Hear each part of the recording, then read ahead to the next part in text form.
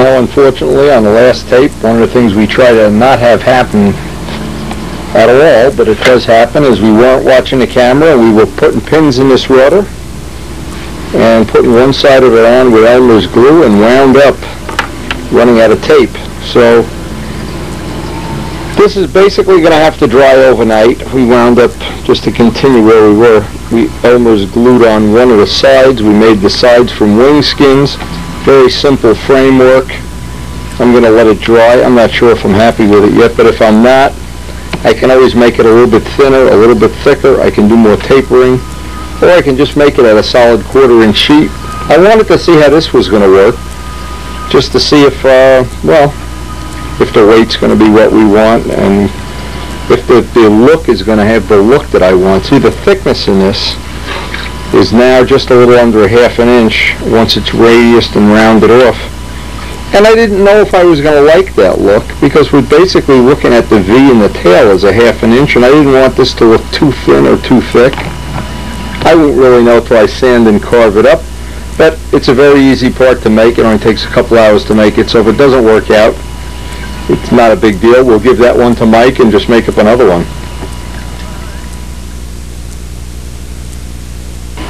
All our silver parts are sitting over here under a heating vent, drying up, including the wing. We've been working on it a little bit every day, trying to touch up little spots, make this as nice of a finish as we possibly can. The silver that we did, we have sanded this out several times. It's got what I think is just a dry coat on here. It's just a little bit dry, and I'm going to hope that that's going to be just enough, because we're going to, on top of that, put a coat of B25 silver. We don't in other words, we don't have to have this be the final shiny coat. It just needs to be a blocker coat, and I think we have enough on there. I'm going to hopefully be able to get a nice coat of that B25 silver over this, and it is really going to sparkle.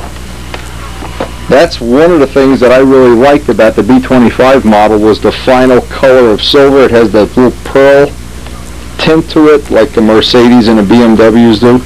And that color, I think, was one of the things that helped to make that a concourse winning model. Anyway, we're going to get back to that rudder tomorrow. Tonight, it's what we do every night. Go run the trains and relax and get rested up for tomorrow.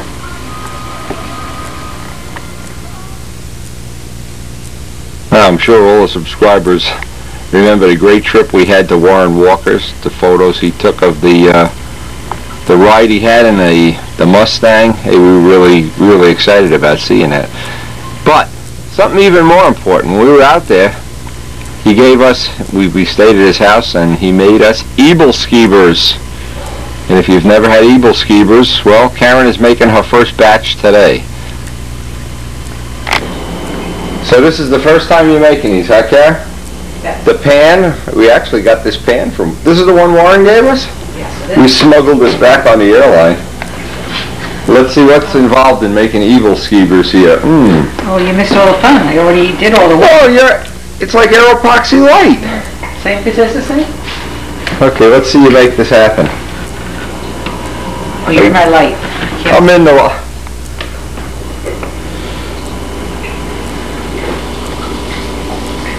I would make one at a time until you get...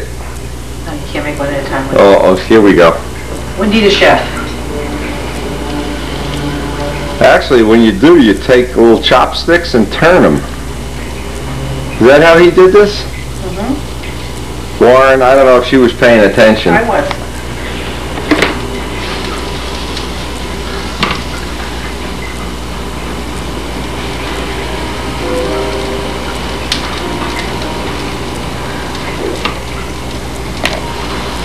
Too much dough in there. Maybe I did. We'll find out. It says to fill it up to the top, and I filled it to the top. But that's if you're Warren, you know, if you know how to do this. Well, let's see.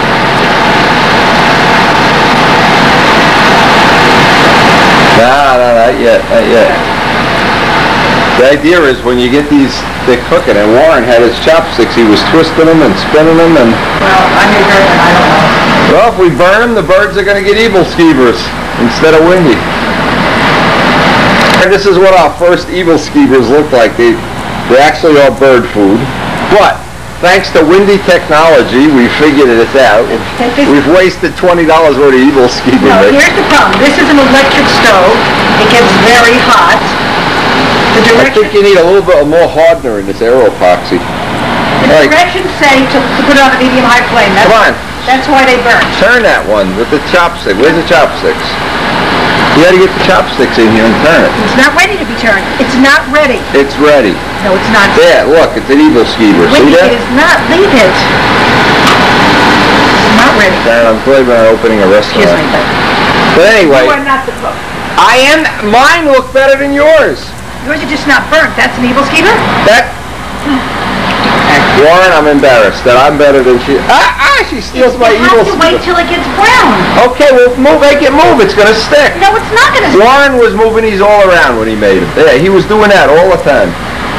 There you go. They look like, look at that. We're making Evilskeevers. They look like little golf balls. Not And done. make sure they're not raw. Not done. Warren, who do you trust? All right, here we go. I'm afraid to turn the camera on. And don't fill it all the way. That was part of the trick too. See, everything is high technology here. Make 2 at a time, or 3 at a time or something. But if you make 10, it's a problem, or how many are in there, it's a problem. Actually, even these burned ones don't taste that bad. They just burned. Okay. Now I waited a minute and a half and then started turning No, it. you did not. You waited more than 2 minutes. Look at that, look, it comes like a little golf ball. It's called an Evilskeever. This is Karen's Evilskeevers. This is Wendy's No, Evilskeevers. they are not. The best one right here, Warren. This is my best, oh, it just was my best one. Now Warren was moving these around when we were doing it. Moving it. Keep it moving. Keep it moving. It's got a hole in the middle. Oh, God. This one is just disaster. That's mine. I'll take that one. That one has Chicky written all over it. Please. We never erase the video. When we fail at something, we fail big time. Oh, man. Really? Yeah, we did 2 or 3 of them here. But the first time you do anything, it's going to be like this. Yeah, This an is like, electric stove is difficult.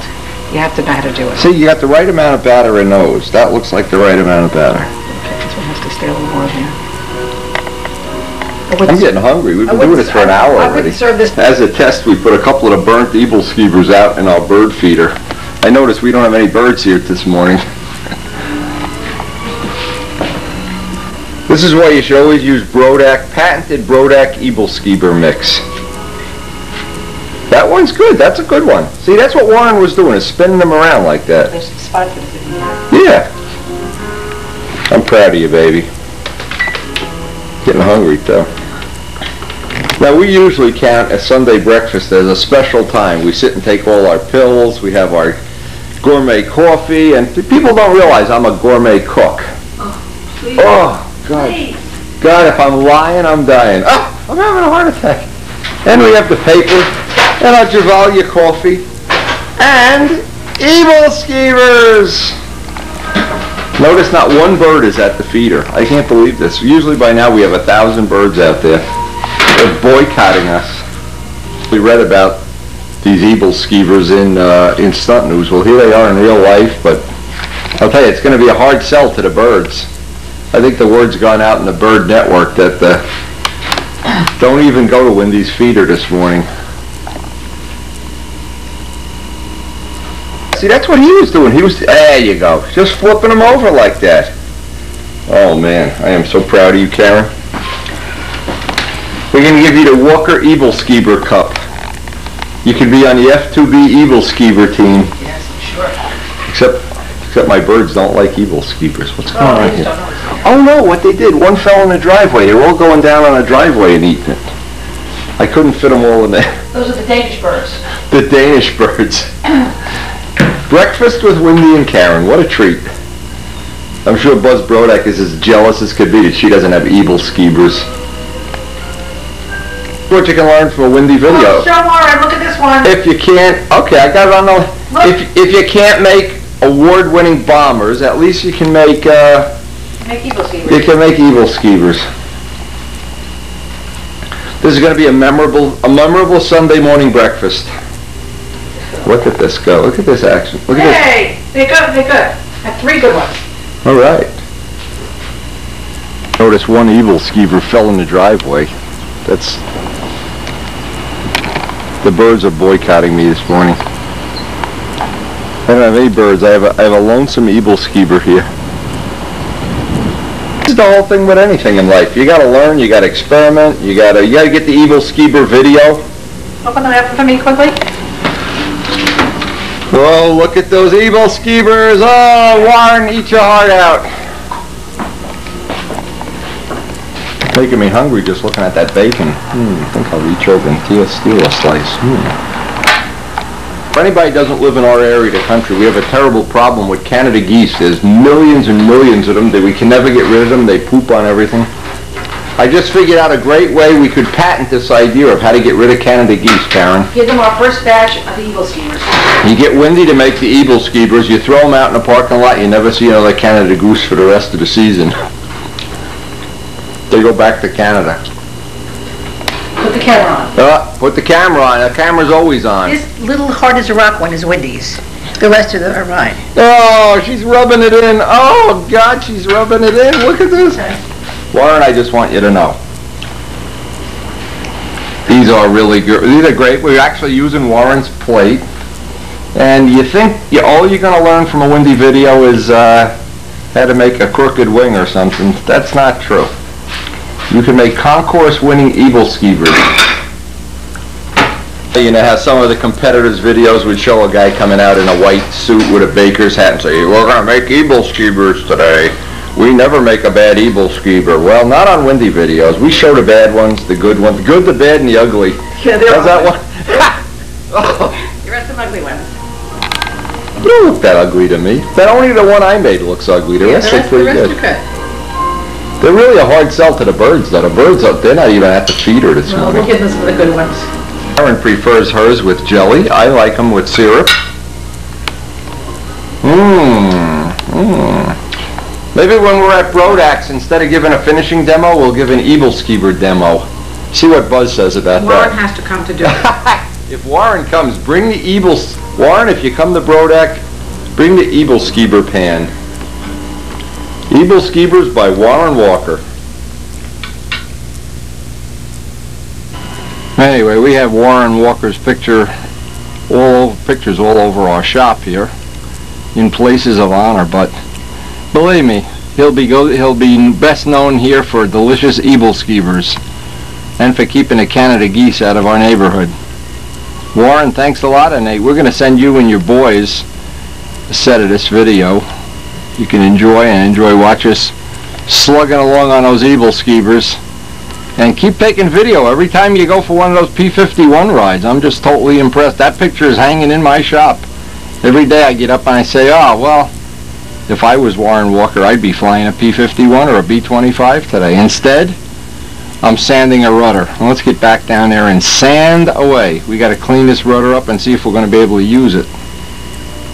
Anyway, the reason I say may or may not want to use this is such a dominant feature of the model, the V-tail, the high angle of dihedral, and how big this is relative to the thickness of the plane. I mean, it's almost 3 times the width of the fuselage, unlike almost every other plane where it's much thicker in the back and a much smaller rudder.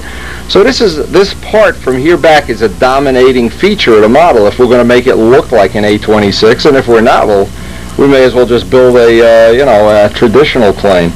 But anyway, here's my point. When I made this, I just guessed at the fact that because these surfaces looked about as thick as these surfaces on the model, that I would start by making the total thickness, the stab and elevator's total thickness is a 1/2 inch, of course. I'd start with a 3/8 core, and these are a little bit thinner. But having looked at this, now when I'm finished with all the sanding and shaping and everything, I want it to look like these three surfaces are the same thickness. That's one of the appearance things that I want to key in on. Now Les had a plan for a very exotic way of building this with ribs and a movable rudder, and I didn't want to get involved in that because I don't want to have a lot of weight. I want this to be as light as possible in the back. One of the things that I know you can very easily get carried away with a scale model, and in this one we're going to be putting a lot of material. There's a lot of paint material on a rudder this big. There's a lot of, well, there's a lot of material. The stab, the elevators are very far back relative to what they would be on a Cardinal, and at the same time, even though we've extended the nose is much shorter than if the motor were up here. You see what I'm saying? So we have to always be aware of not making the model tail heavy. That's a critical mistake if you make this type of a semi-scale plane. And the enjoyment that I get out of any semi-scale project is seeing how scale or how true to scale I can make it, and yet it'll still be relatively competitive in performance. Now, you know, you've got every step in between of making a plane where just the paint job is semi-scale or a plane where it truly is semi-scale, very scale, and maybe you've traded away a little too much and gotten the performance to where it isn't what you expected, and everything in between. But we're going to really strive keeping this and this part of this plane, this part I would say from the wing back, I have spent a lot of time keeping it as light as possible, keeping as little finish on it as possible, keeping the material to a minimum, and yet it's still, because the fuselage part is carbon fiber, it's still relatively thick. So that's given us a little bit of a heads up. And now the thing is, we want to see how this rudder is going to look once it's all sanded and radiused off, and that's going to be the next step on this project. There's even a final thing that I haven't even taken into account yet of what the rudder is going to do for us. It's going to accent maneuvers. There's going to be a lot of maneuvers where outside squares, triangles, whatever, where that's going to come around and hopefully lock in. And depending on what amount of trim and what lettering and inking and stars and bars and everything we put on it, it'll add a tremendous amount to the overall impression of the plane. So having this rudder really look scale and really look right and not make the plane tail heavy and not be prone to warpage is going to be a tremendous challenge. And I know I've already decided in my mind that if I wasn't happy with the first or the second or the third one, I'd keep making them until I was happy. Because even if I have to make a spare one, it doesn't matter. This is a very easy part to make. And I want the weight to be light more than anything else, because we're going to put so much, there's so many square inches here that it's going to absolutely, if we made this out of a solid piece of 3/8 or half-inch wood and then put as much dope as it would take to make a nice finish, I just have a sinking feeling we'd be adding nose weight all over the place. So with all those criteria in mind, let me start sanding this part out. It's been drying overnight. The Evilskeevers have been drying in my stomach overnight, and we're ready to start cutting wood. Now it looks like this has dried relatively straight anyway, and again, we have so many criteria here, and a part this big, this is probably the biggest rudder I've ever made. If I were to try to make this in maybe several other different ways, adding a movable rudder, a bunch of hinges, I just have a sinking feeling I'd wind up with a tail-heavy plane. And I really have made a commitment early on to try to keep this part as light as possible. This is one of the parts that could either make or break the model, I think, and I want it, because it's a completely scale rudder too, it's not compromised in any way. It is exactly scale for that fuselage side view. It should be relatively authentic looking. And what I decided to do is, like I did on a B-25 and like several other people have done, is airbrush in all the details that would normally be on this. The B-25 does not have any movable rudders of any kind, but it has that airbrush work, and we're going to try to do something very similar to that, since I thought that was really effective the way that worked out. The inking and the part of it that, well, it simulates hinges and it simulates the three-dimensional look. I think we're going to be able to do that, replicate that on this model. Now, of course, the Typhoon is a solid sheet rudder because these rudders are a lot smaller. I had just made them out of sheet balsa. I don't think a rudder made as big as the A26 would have to be made out of sheet would first of all be strong enough, or it would look funny that it was so thin when the tail was so thick, where it doesn't really look this bad on the Typhoon. Anyway, all of that is airbrush work. The detailing, the riveting, and everything is all airbrush. So that's one of the things we're counting on to keep the tail light, is to airbrush in the details instead of making the part heavier and heavier. And when you get good at airbrushing in details, one of the things that it allows you to do is make a very simple part and put the details in with airbrush. I remember Keith Trossel's Bearcat had exhaust pipes painted on the side, and boy, they look so realistic. You had to reach up and touch them. It was just a great optical illusion, and it allows you to keep the plane relatively simple. And of course, it adds a lot of detail. One of the details that airbrushed in well here, the cowl flaps really don't have those little gouges in them where they open. That's just ink work. But anyway, that's one of the little techniques we're going to try to use on this model. It's trying to keep that tail ultra light. So I really don't want to have to start putting nose weight in this plane if possible. And by the way, just for the record, the way the B-25 trimmed out, we have never had to add. I have a little bolt and a pod up here that I can put nose weight in. I've never ever had to add nose weight. Never ever had to add tail weight. It's been just well, Dave Downey, I think, got it right on the money. But one of the things that contributed to that was we have a super light tail going on. Both the rudders and the stab and elevators on this model are extremely light. And I think when I made this model, had I made a plug for the B-25 fuselage, I would already be dreaming about making 30 Seconds Over Tokyo, one of the camo ones. But making that fuselage out of wood was just too much work, and really too much wood, to be honest. I don't have that much good wood. Definitely going to come up on a time very soon where we have two of these bombers. And Les has come up with a little design to make the rack a double-decker rack, so the top would plug in and we can store both of them in the same area. I think that'll be handy, although probably most of the summer one of them will be out in the truck, whichever one we're flying. But it's really something I really look forward to today, and it's going to be coming up very soon, and we're going to have two of these sitting side by side, maybe even at the flying field if we can get a bigger vehicle to carry them down, and we can fly them back to back or have them both on display at contests. Just be a lot of fun.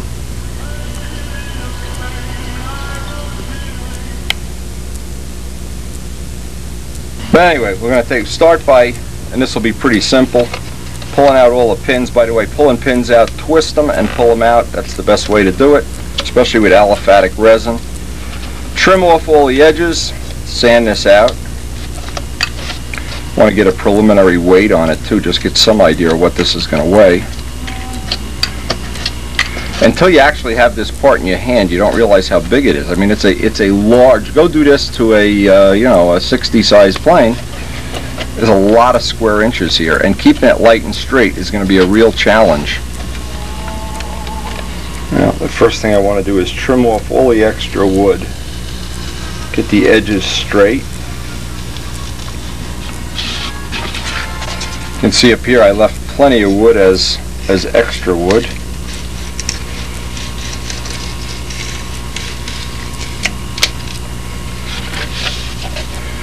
We left plenty going around the outer edge.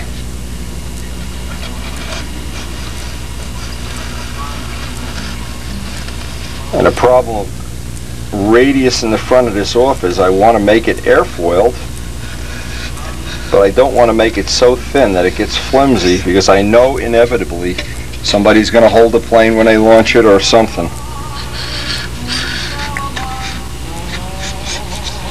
I always have to take into account the wear and tear that goes into a model when you're hoping that it lasts forever. In this case, in my case, everything is lifetime, because at 58 years old, I'm not hoping 10 years from now I won't have this. I want to have this, as Karen is so fond of saying, until the day we die.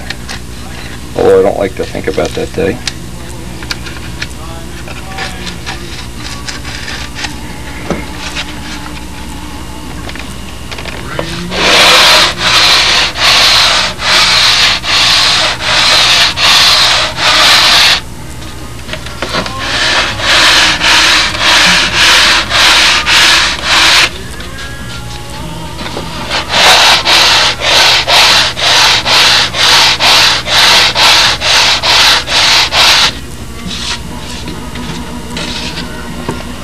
Another handy tool is this big perma-grit, because we want to try to keep several of the angles and edges nice and straight.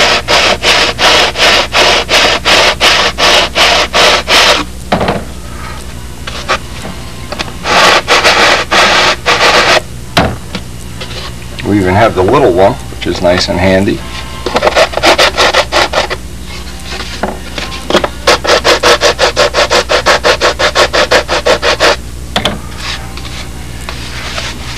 Now the next step for me is I already have a center line down most of it. I want to get the rest of the center line down and then taper that front edge. What I did, because I went over to the model, and where this is going to mount on a model, it's a curved surface. And I really didn't have a bottom on this as such. So what I thought I'd do is I just put some center lines on so it wouldn't get uncrooked. And this will be like the joining part, so I can put a curve in it and it'll join right to it'll join the fuselage to the rudder, so I can leave that on. That actually it'll stiffen it up too. It'll make for a better joint there. But having that on, that's just going to be a little asset, having that cap. And of course, there's no offset in this at all. It's totally straight. Once I want to get in here and just rough this in. Actually, I should have done this when I made the rudder, because I didn't realize how much of a curve is on that fuselage. We're not mounting it to a flat surface. And a good way to make that joint is always to take the sandpaper and put a little piece of sandpaper right on the curve and then sand this in. It gives you just the same way you do a canopy. Anyway, I just got good news from Rich Jacobone, the new fly-in field. They finished putting up the fence. So the soccer players can't, well, they will, but they can't come over and run out into the field to chase their ball when we're flying over there. Anyway, I think that cap, that'll give me a nice joint too for where this is going to match.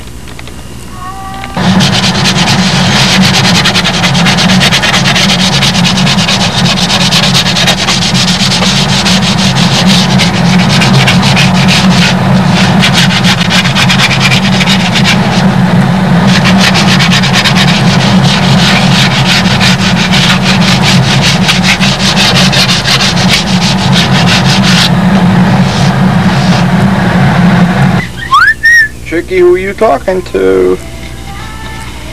I want to rough in these edges.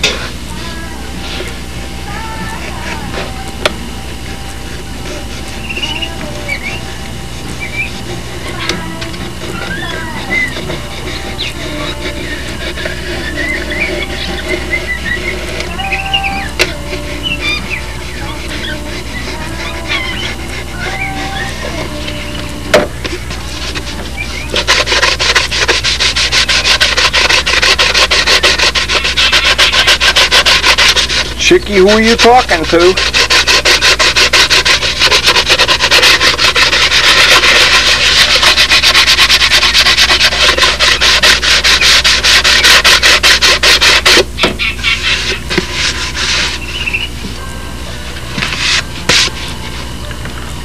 This is a nice trick you can use on trying to taper an edge.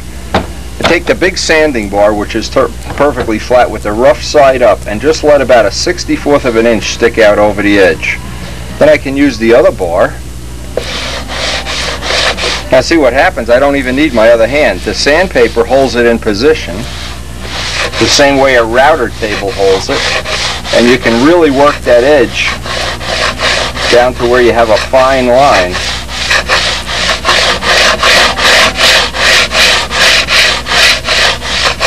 And you really can keep it nice and straight too. That's the other nice side benefit of this.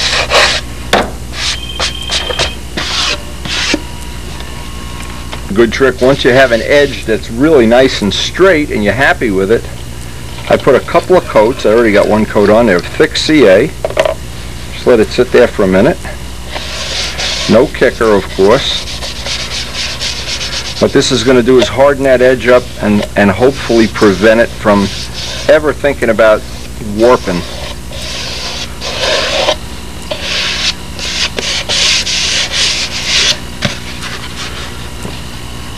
Now carving this edge in, as we get into this the grain going the wrong way is going to really be annoying, but a good trick here is a sharp blade and just work it real slow to get that curve that you're looking for in there. Work off a center line.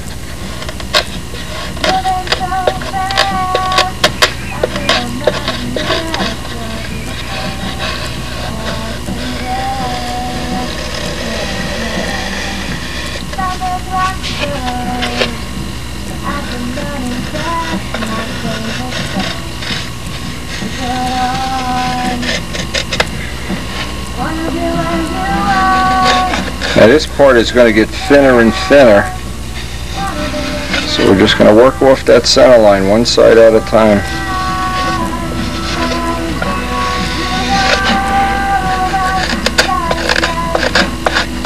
Now see here we're running into that where the grain is directly in the wrong way, but we had to put a joint somewhere. Now right in here I can use that roll of sandpaper with the curve to get in there later.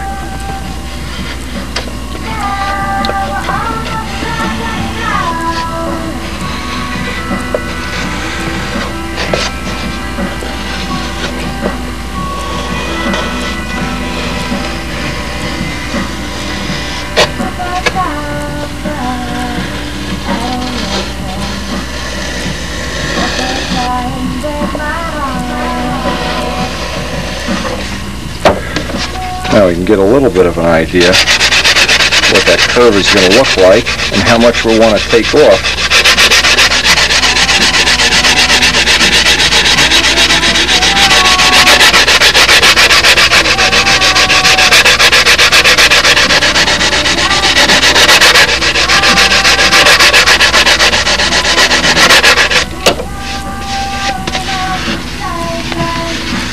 Now it's just going to take a little bit of work to get this all sanded in, and then of course once one side is done, to get the mirror image of it on the other side. You can always vary the diameter of the sandpaper. Just put it on a bigger or smaller roll or tube or around a roll of wax paper or anything. That makes a real handy way of getting that curve, and notice we're working right up to a center line. Just a real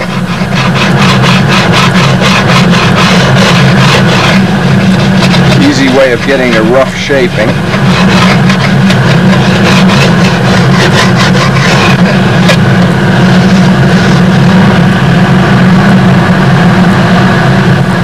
But half of this curve roughed in, what happens is we have a glue joint right here that always has a little hard spot no matter how we sand it. So we're going to do this anyway, so we may as well do this. We can just keep this whole edge nice and clean.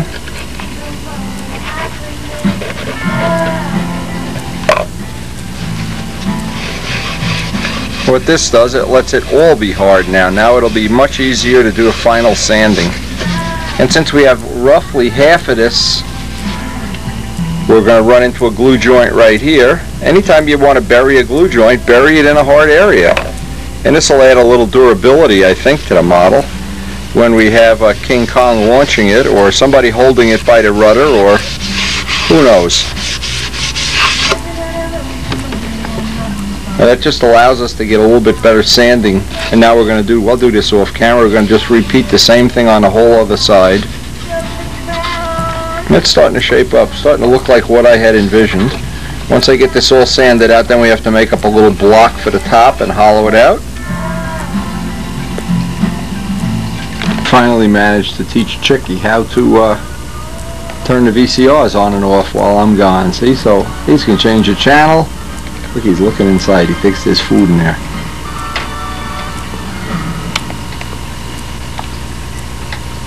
Chicky, hey! Hey! Away from those VCRs. What a troublemaker. Anyway, that's all we're going to get done today. We got the rough shape. We need to make the top, hollow it out, and then do a final sanding and fitting on this. And then we'll bring it up to silver in the next couple of days. Great Evilskeever day. Okay, I got a little time tonight. What I did, I picked up 2 pieces of scrap. I'm going to make this piece oversized, tack glue it together, put it in place, because I want to take it apart once it's off and hollow it out. Just to get, I'm going to get rid of this bird, just to get rid of a little bit of extra weight. So the first thing is to tack it together and tack it in place. Well, that kind of sanded in real nice. Now we got to pull it apart and hollow it out. Even though it's just a little bit, we really don't want to have any weight on this tail that we don't have to, because the moment arms are so different than a traditional stuff. Hey.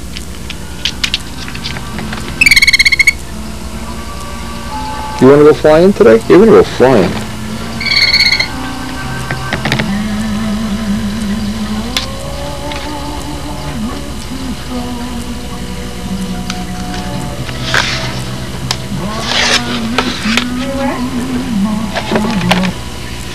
Now I just need to get a,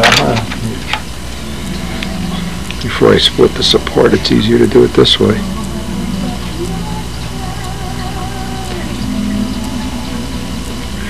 We definitely can get a little bit of weight out of here, a little bit of material. But before I do this, I wanted to make sure I had the outer shape pretty much the shape I wanted to, so I don't have a lot of material left over in here. Now it's just a question of splitting this.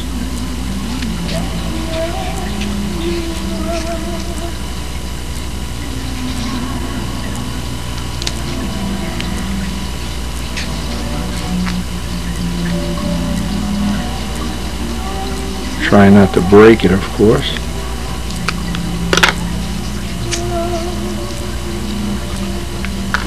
Now I can take and just mark this.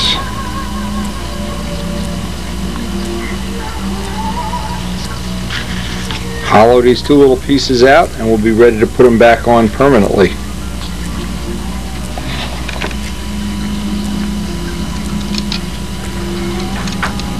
Now even just a little detail, if I can get a little detail done here, a little detail there. There's also a little block I have to carve because the bottom of the rudder and the top of the fuselage are not an exact match. There's a little bit of a drop off in the back I'm going to have to account for before I put the finish on the rudder. I want to have that little block in place. So I have to, once I get this top engineered up, carved out or whatever, and that'll be the next step.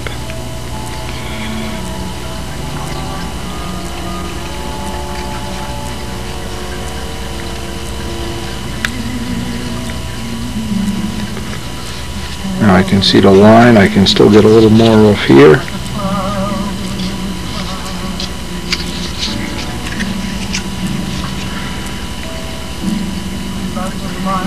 Usually right about now is when I break the part and have to glue it together.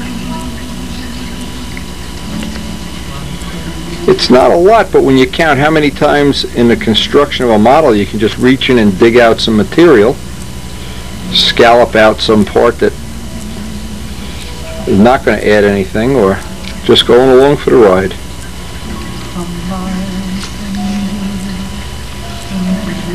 You can feel there's still a little bit more material up here.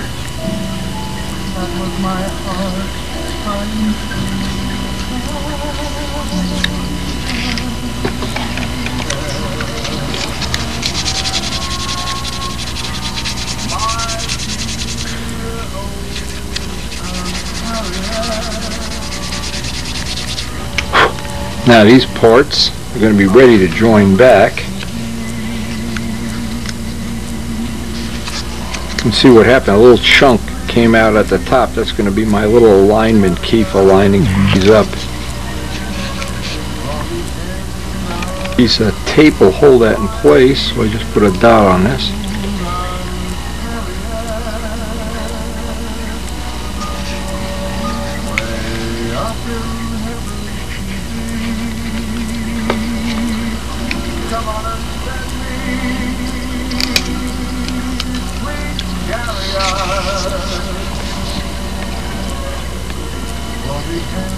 That piece tacked in, make sure it's smooth all around.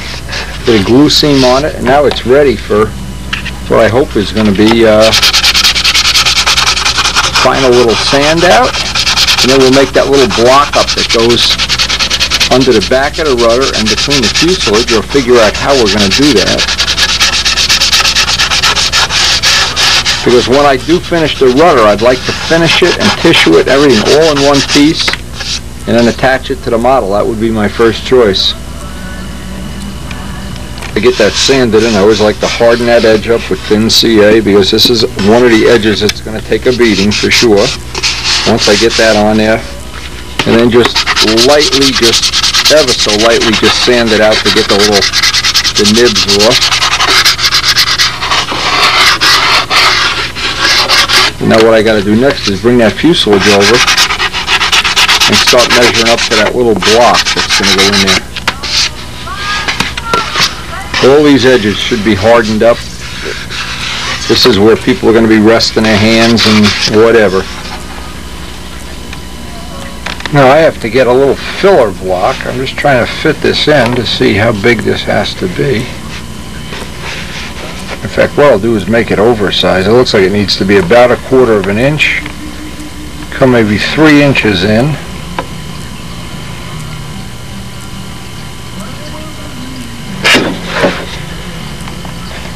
I'm just trying to get a rough idea of what this curve really is. If I kind of exaggerate it.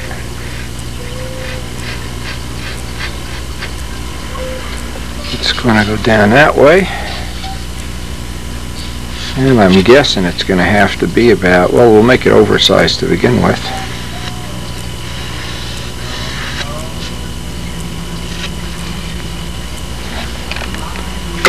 Let's just get some idea of how this is going to fit. Of course, we have it oversized.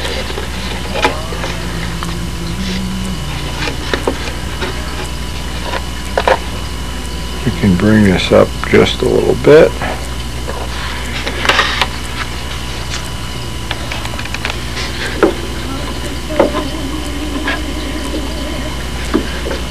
And we're going to need a little bit of material out of here.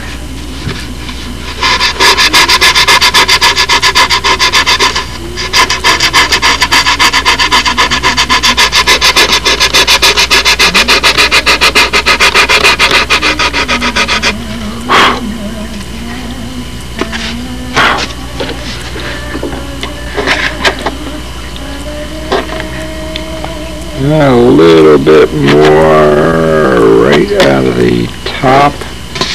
We'll just have to do a little sheetrock fit here.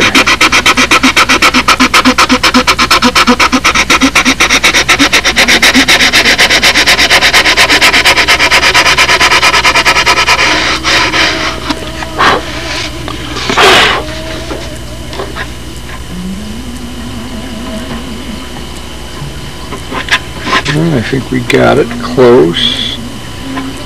One little bit out of here. I think we'll do it.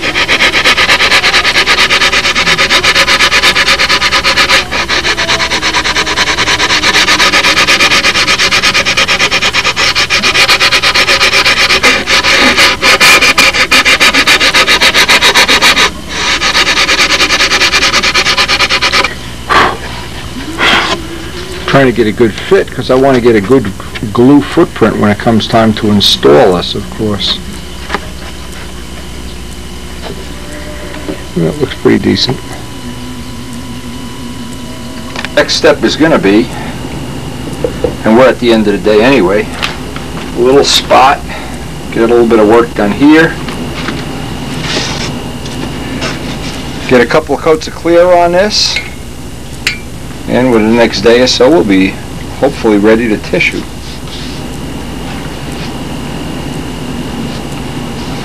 And on the previous tape we had a lot of the good tissuing information, silk span.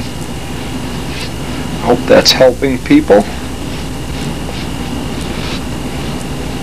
It's really important to understand just how much that silk span adds to a model in terms of strength. It's why when you build a plane and monocoat it, it's still a serviceable plane, but it's really difficult to get the rigidity unless you build it into the framework itself. Now I'm getting this wood good and soaked because I want to have a really good attachment for the tissue. I want this coat to sink right in.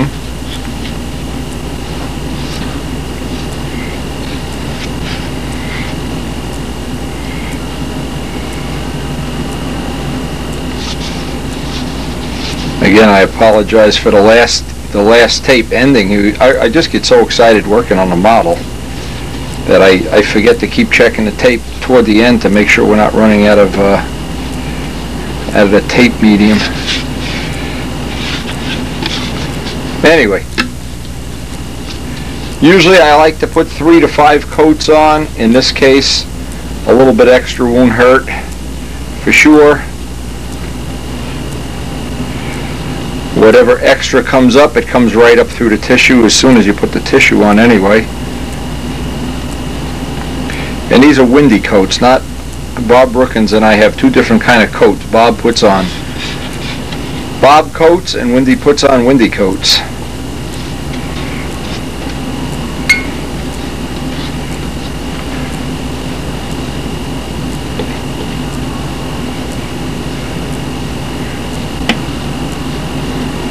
Notice I'm going back over the spots where it's already sunken into the wood.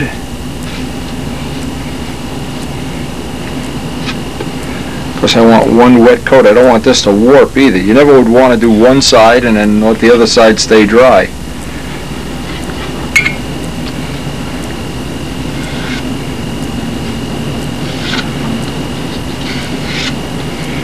I think we got a pretty good replication of what that rudder, and that rudder is one of the definitive, one of the things I really like about the model. It's got that big rudder that, it does have a unique look. It's a unique looking plane. If you look at all the World War II planes in some of the old books, it jumps right at you. It's a unique guy.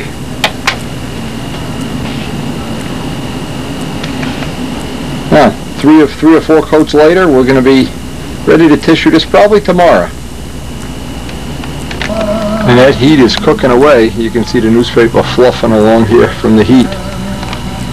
That'll be ready to tissue in the morning.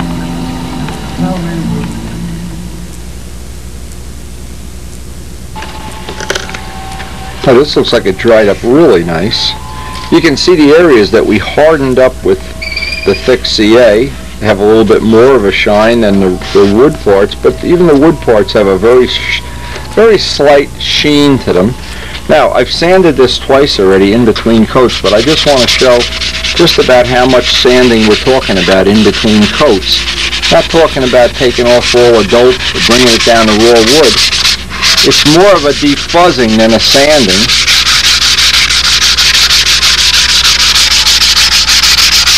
The part came out even lighter than I thought it would, so I guess we're in okay shape in terms of the weight.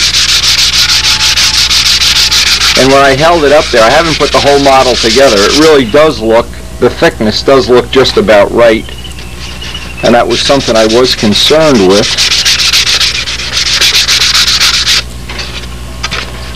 Dickie, who are you talking to? My God, this bird. It's springtime and he needs a mate. If anybody out there has a female that needs a male. Now, a couple of tricks at this point before we do the tissue, and we're ready for the tissue, and I would say that's about all the sanding we need to do here on a wood part. It's been sanded twice. Got 5 coats of dope on it. Nice thick coats too. What I try to do, any part that's a built-up part, is just gently squeeze it and see if you find any spots where it may be soft. Because if it is, you can double tissue it. See up here, I think the sheeting was getting just a little bit thin. See how dark it is? But it's not soft. And what that usually means is the CA has hardened up the wood. But if we find any soft spots, one of the tricks is just put in an extra piece of tissue. That'll harden it right up. In fact, up here now, it's still pretty good. Okay, so we're ready to cut tissue, get this tissued up, and then we should be able to get the majority of the finish on it. Now, at this point in time, I have my little priority list of things I want to do. For instance, I need to make the flaps, the gas tanks, the landing gear. So anytime finishing material is drying, I always start the day off by trying to get something drying. And while it's drying, go to my priority list, take the top thing on the list, and look for, well, what do we do on that in between coats? Because this up by the heating vent today, and for some reason it's brutally cold out there today, this will dry up in 20 minutes to a half hour. We'll give it an hour or so between coats. We should be able to get most of the tissue and finish on this today, though, and maybe even tomorrow get it installed. Because we want to get all the material ready, get the tissue cut. Hey, what are you doing over there? Oh, this bird is going to make me crazy today.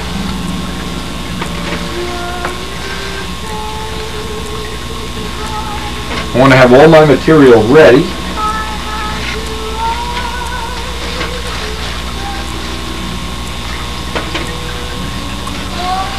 And that is a good trick right at this point in time if you're doing, especially some of the places that can be a problem. When you're doing a typical D-tube wing, a lot of times the leading edge sheeting gets a little soft and it starts having those little, I call them starving horse looks. Well, one of the things you can always do at that point in time, just double tissue it. It's a good trick. Of course, it's a wood part. Windex is my first choice instead of water. Just dampen the tissue. We're trying to create that, what I talked about on a previous video, that rubber band effect where the tissue is actually in tension at all times. And as the dough shrinks, especially as time goes by, creates a very strong bond. And one of the things I've seen people have trouble with, and it's, I guess everybody thinks if we just leave out coats of dope, the plane will be lighter. Well, there's definitely a price to be paid for leaving out coats of dope.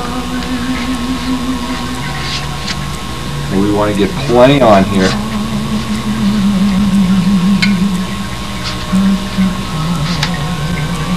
And in a way, it's kind of good that it's really getting cold out there again, because that means the heat will be on more and more and more. This will dry up.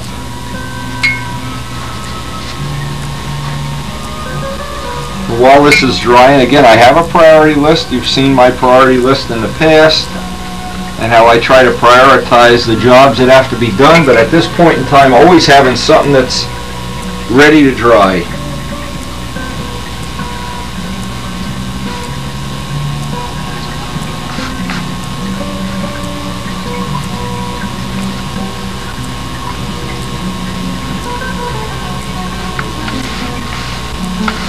And I guess if you live out in California, you just put it out outside in the parking lot or something. Or in a car. What I've seen a lot of people do on a hot day is just put it inside their car. Of course, your car might tend to stink after a while. But anyway, we are coming down a home stretch on having this guy. At least that we can put him up on his landing gear soon, the next couple of weeks, and look at him from a lot of different angles and holler at him. It really does get exciting. Hard to imagine what other people do that don't have this kind of an interest in life, what challenges them, what motivates them. One wrinkle in the whole part here. And as I always do, just press that coat right down through.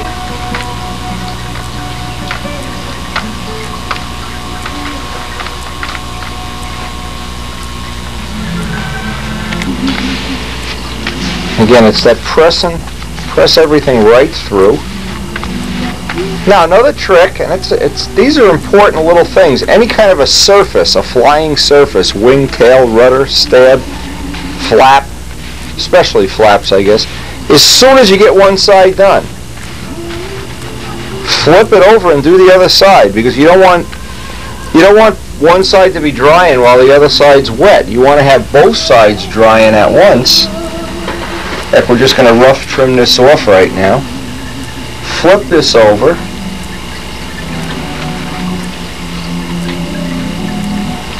And within a few minutes, get the other side done.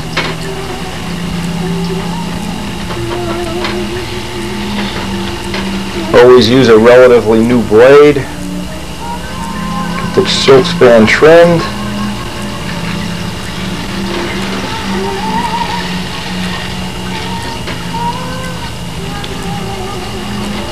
You could save the scraps if you wound up having a piece that you needed to double tissue. I don't see any right now, but if we find one that looks a little soft, we'll certainly not hesitate to double tissue it. Okay, now, same thing on the other side. Now, I heard from Les, and he's on the tail end of having a week of bronchitis, and I hope we're going to be able to get together and start working on his plane soon. Boy, he's had his share of problems this year with his mom and with him. Health-related issues plague us all. That's why Karen and I have kind of become fanatics about taking care of our health, but even at that, you're still on a losing end most of the time. Anyway, once one side is done, you want to get the other side done right away. Get both sides wet, and whenever you put another coat of dope on one side, dope the other side also. Again, the advantage of the Windex is that it doesn't soak into the wood anywhere near as much as water would.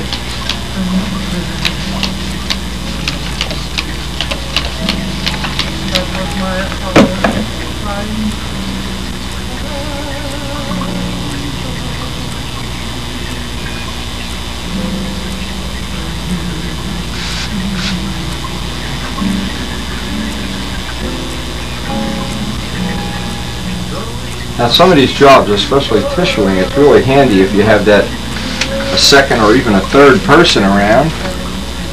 But it's always good to have a routine for doing everything yourself. Now if I feel a soft spot here, I think I'll get a little layer of double tissue right on that. I didn't feel that before.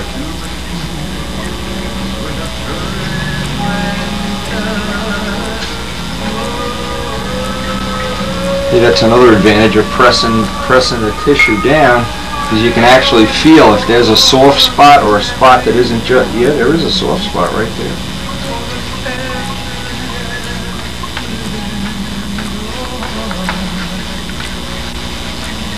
No substitute for just pressing it down. And I haven't had a real issue with tape peeling up paint in years, knock on wood. But that doesn't mean that once you relax and you forget the basic rules, it's always easy to have problems. Got a lump of something there.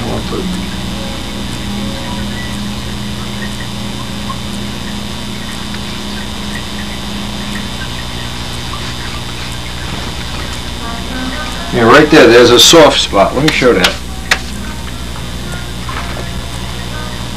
And the whole idea here is to keep both sides wet and get both sides drying at the same time. That's what we're striving to do.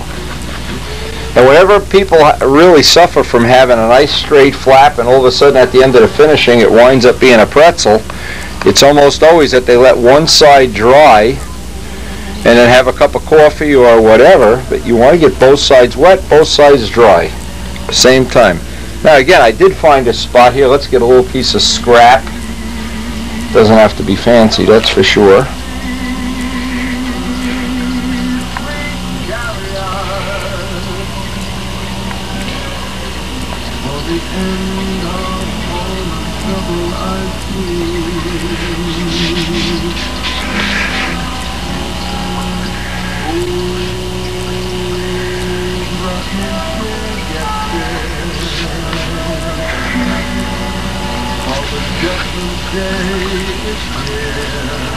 And just to be safe, because this is a soft spot, I'm going to take and put the same thing on the other side, about the same amount of tissue. It'll help strengthen it too when this actually gets glued on, because that's where the stress riser will be, right at the edge. It'll always tend to want to break right at the edge. Wherever you have the double tissue, always add a little bit of extra dope. Make sure it goes down through.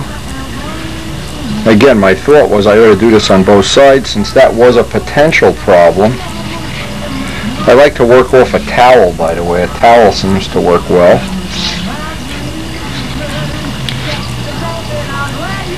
It lets the dough breathe without picking up any any dirt or dust off the glass table. Now, this is just like an insurance thing. I'm not so sure we need it on this side, but it's definitely not going to hurt. These are the kind of things that if you do them and you don't need them, nothing bad happens.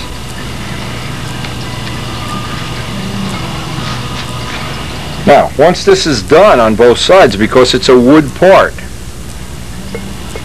the secret to all this stuff, there's just a million little tricks. Not secret is not the right word.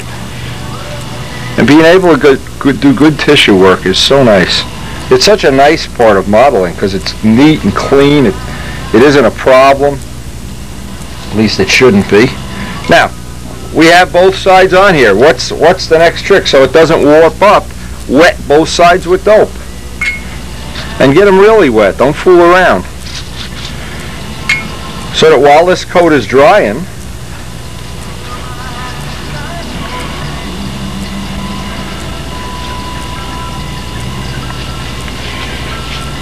this is one of the little tips to make warp-free surfaces is get one side done. Now you see this side is still, I'm holding it up with my hand just so it isn't sitting in the towel. Keep it wet. Now both sides being wet, they should in theory dry at the same time too. And we can put them up by the, we'll let this sit about 10 minutes and then put it up by the heating vent. And while this is drying, we can get working on some of our other little projects around here. But now we can come back to it every hour or so, every hour, hour and a half, put another coat of dope on it. I would say we need about 5 coats altogether. And then maybe a coat or two of silver filler. For insurance, I'm going to put a piece across here. This, even though it's not soft, it just has the look of that I've sanded it a little bit too thin, and it's really not going to be a big deal to just have an extra little piece of tissue going across there.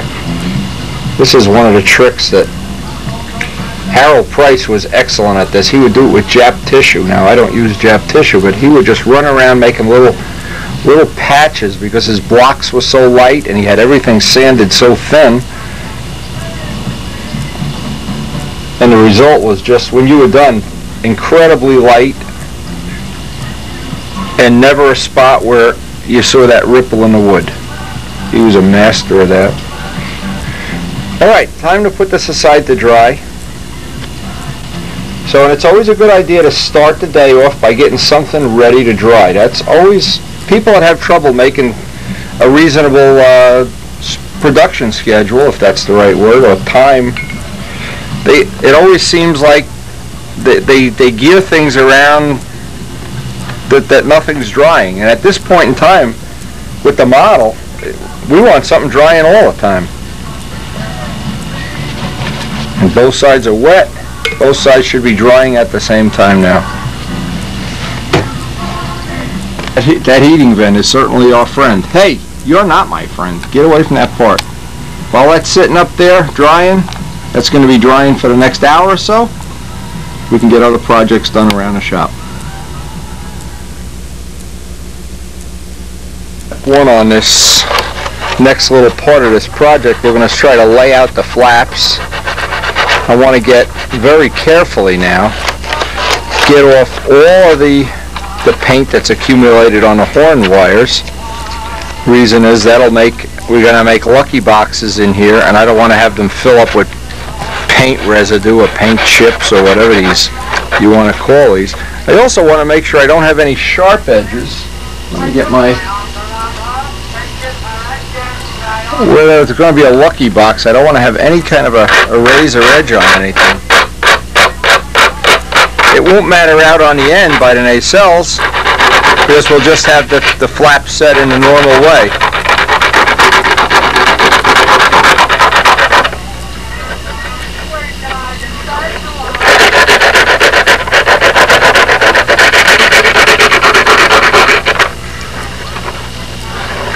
See, what's going to happen while these are in a lucky box, this is going to be sliding back and forth, and I don't want it to wear a groove. And we've got a really limited amount of clearance. When you line up the fuselage sidewall, we're going to put the model together soon, we're really going to have to get the lucky box right in the edge of the flap, because I want to have the flap, the part that's making lift, as close to the body as possible and trap that air in between the nacelles. I think that's one of the things that works really well on a B-25. And what happens as the flaps go up, you see how close that is to the fuselage? I want to get it as close as I can in both of the, when it's in the down position and in the up position, both. Trapping that air in there, I think, it can't be a bad thing, that's for sure. I want to have as close of a fit on that as I possibly can. In the case of the nacelles, we don't have a choice, because as it goes down, the nacelles are bigger on the bottom of the wing than the top, so we have to take that into account when we lay that out. And actually laying out the flaps themselves is a relatively complex thing. This is not going to be like making a normal set of flaps where in 20 minutes you have them made.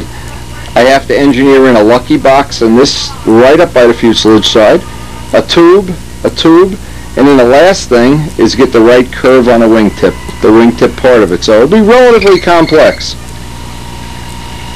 Everything on this plane is complex, and it's the complexity that makes it worthwhile. It makes it a challenge, makes it exciting. And when I get up in the morning like this, it just gives me something that I'm really excited about to be working on.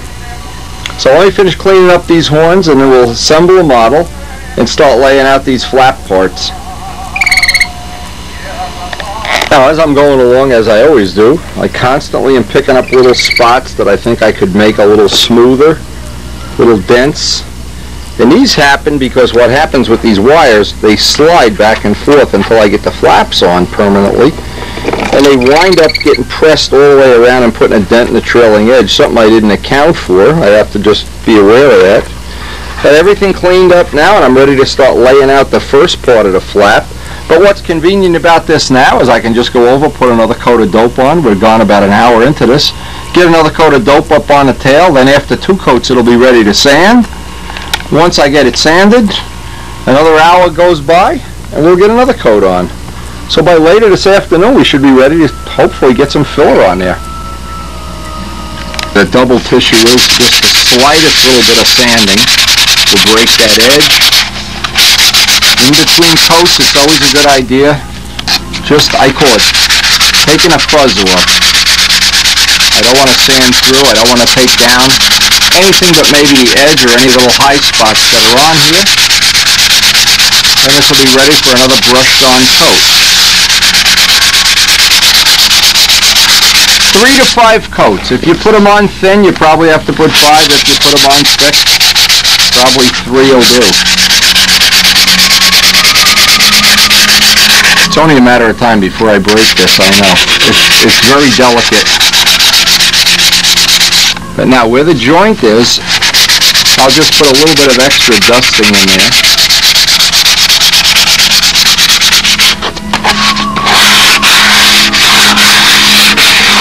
This is where it pays to have those edges hardened with thick CA. It just allows, especially the trailing edge here where it's razor thin, allows you to get a real nice edge. I think that rudder is really going to look nice once we get that installed.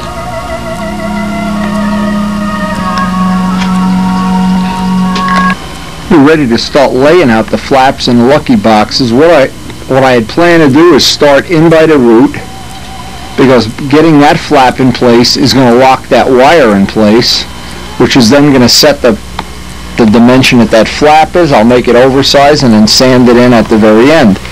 So it'll mean making up the 2 middle flaps as the first priority. And the first part of this whole job is we have to figure out how much sweep the lucky boxes are going to need. This is really a test. I just made up a piece of scrap wood here, because I need to estimate. This is as far as the control goes in this dimension. So let me just make this. This would be the dimension of the lucky box. Now what happens is, as this sweeps up,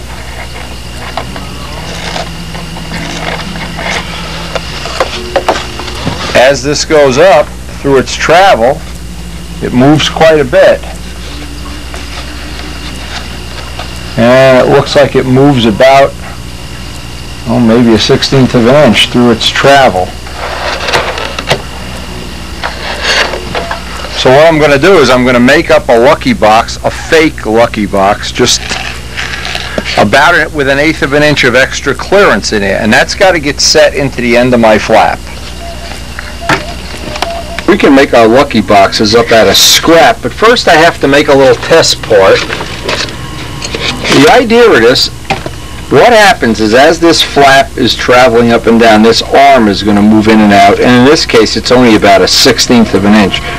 So the first thing you don't want to do is make a lucky box 1 inch wide, because it just makes it weaker and heavier. So we only have to allow maybe an extra, at most, 1/8 of an inch. So the easiest way I know to do this is start with just scraps and lay out what amounts to be a little prototype box to see how thick that little arm is going to be. We need to get a nice tight fit so that arm can slide back and forth as this is moving up and down. And the trick is to make the box as small as possible and still have room. In a perfect world, that would just go from one end of the box to the other and not have any clearance, but that's unrealistic. We're not making a machine shop job. If I make it an extra 1/8 of an inch, that'll be plenty. We want to have all the grain going in the direction of the wire, all the primary grains of the wood. So let me start laying this out. We'll see how it looks like. We're going to need 3 inches, a little over 1 inch in each piece. But we'll make these a little longer than they have to be. And I'm going to try to use this because a piece of basswood here. But again, all scraps. You don't have to use any good material here. I can lay this out. I know I need 3 inches of material. I know I need the piece to be a little more than 1/8 of an inch wide, the little slot. And that's going to be plenty. And a little bit extra. I would say it doesn't pay to try to make it really too tight. Now, the next thing is I have the basswood. I'm going to strip off the basswood. Cut up 2 pieces of basswood here. Strip it down the middle.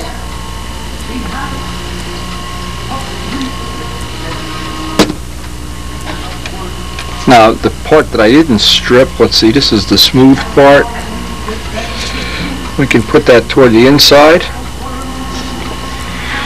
And just let this kick off.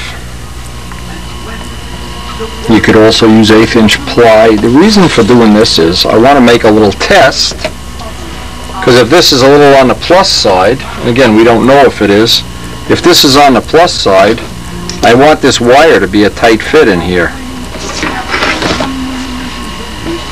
Both pieces on there. Now I just need to check. This is kind of a little test to see what the fit is like. And if it's too thick, what I'll have to do is just sand that down a little bit. Oh, that's a nice tight fit. That's fine.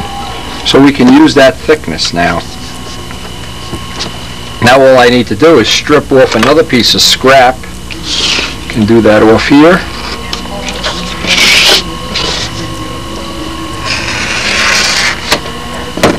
Again, the idea is to keep the lucky boxes as thin as possible, not any thicker. In fact, we're going to sand a lot of that material away.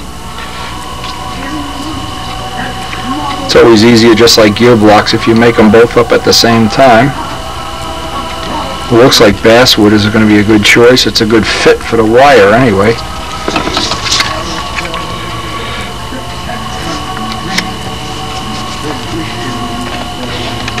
Now you can see what we have ultimately here. We have an ability now, look at that piece of wire, the ability of that wire, when it's confined in there, it can move back and forth a given amount with the flap rotation. So the next thing I need to do now is just grind this down on a belt sander, get it all even, and then determine the length.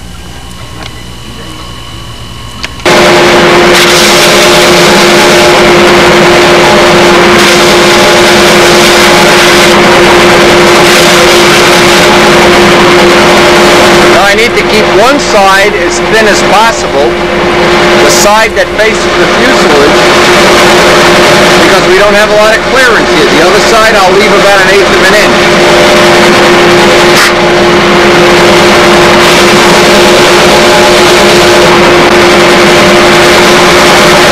Okay, now the thin side is going to go up against the fuselage side, so I can cut this right in half, and the next thing will be to lay this on the horn and see that we have enough clearance.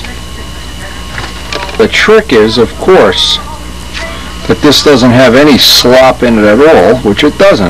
That's pretty good with the spruce, with the basswood, I mean. But I just want to, I'm a little concerned that 64th plywood might not be strong enough, so I'm going to double up a layer of 64th plywood on here, just as an insurance. This will have plenty of room inside the flap. It's not an issue. And again, all the grain going in one direction, all in the direction of the flap.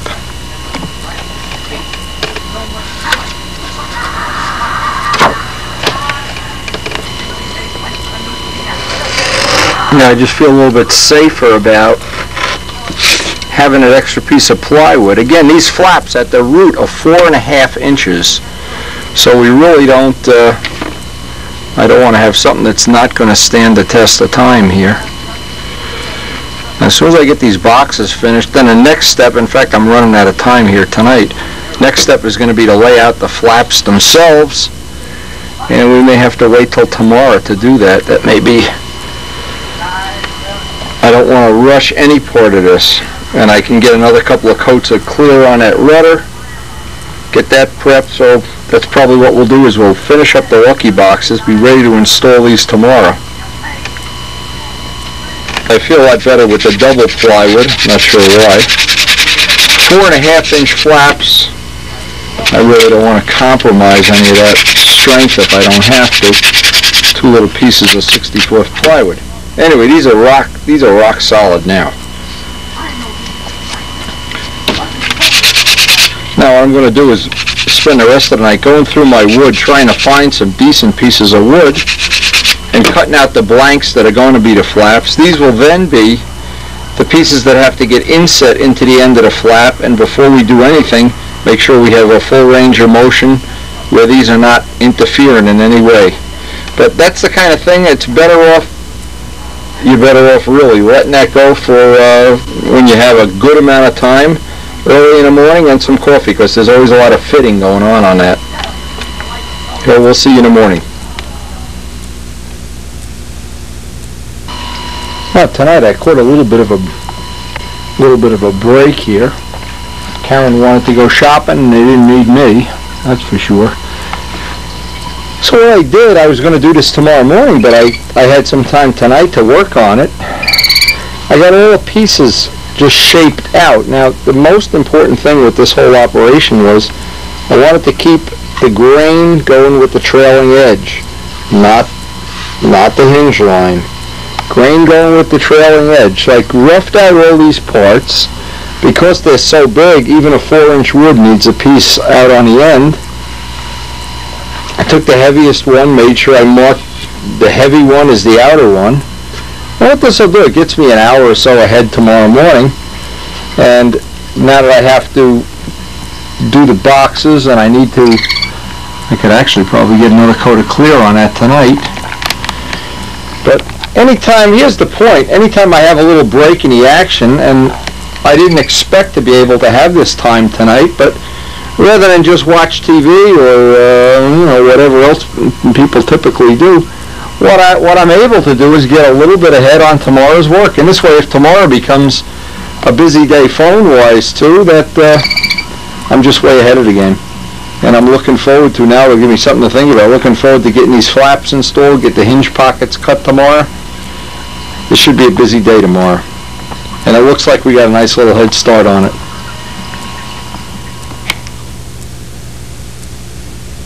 Doesn't matter what design you make or what ship, if the grain should always go parallel to the trailing edge, not the hinge line.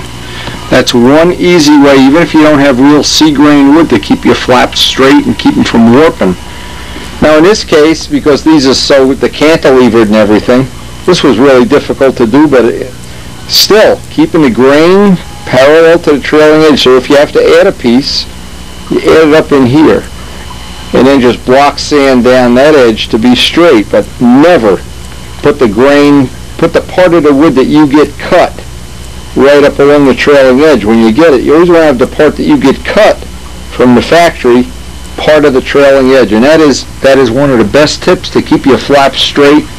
That if you don't do that, you're really stacking the deck against yourself for no reason at all. There's no saving by doing it the other way. Flaps like this that are built up, it's still better to have the grain, the edge that's cut from the factory, which is usually the grain that's most parallel, have that on the trailing edge, and the grain that you're going to cut, the edge, be the part that's against the wing. And that's, again, one of the things that separates really good models from so-so models that are always needing tweaks and different things that just get to be a pain when you're trimming out the plane.